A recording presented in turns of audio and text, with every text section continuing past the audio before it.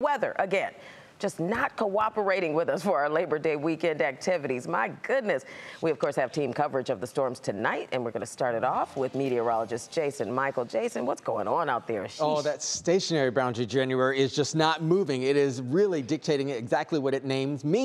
You can see there rain showers continuing to hamper northeast Ohio. We do have a steady band now moving, crisscrossing the area from the southwest up to the northeast. This is what we're going to be dealing with at least for the next several hours here, taking us into the overnight hours. As you were seeing, we were still going to be dealing with some heavy rain and also flooding concerns. We do have flood advisories in effect right now going through the evening and overnight hours across the region, including a flash flood warning that was earlier posted for Mahoning. That just rolled off right before our 11 p.m. broadcast. Still a flood advisory you can see there, including portions of Wayne and also Holmes County to about midnight, or at least a little bit after midnight tonight. And also a flash flood advisory still in effect for Richland through about 12:15 overnight as well. This is why, because you have a stationary boundary, you have heavy rain training over a period over an area for an extended period of time, over 3 inches. Southern Wayne County.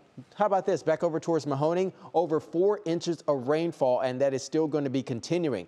Earlier this evening, they did have reports of a tornado as well, but the flooding concerns continue to loom throughout the region from Mahoning and also the area of Youngstown, including Camel, including Struthers, as well as Boardman. And that's where our Lydia Esparra picks it up from here. Lydia?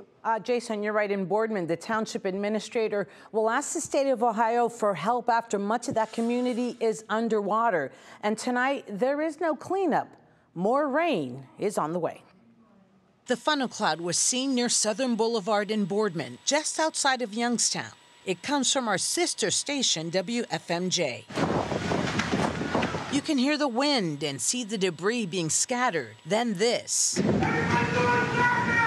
Frightening moments for so many. The water came from above and below, covering cars where no one was able to traverse this road. Pictures of railroad tracks clear, yet standing water on both sides of the track. Cars stranded with nowhere to go. What happened was this: between 1 and 2 inches of rain have fallen.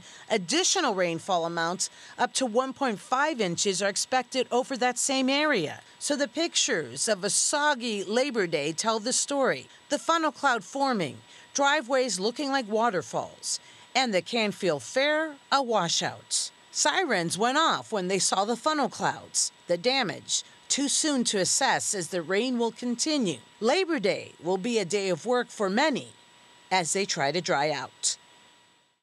That's for sure. In places, as Jason mentioned, like Camel, Struthers, and Youngstown, well, they also heard the sirens. In fact, my parents who live in Camel went to their basement to avoid the noise and the threat of all that bad weather.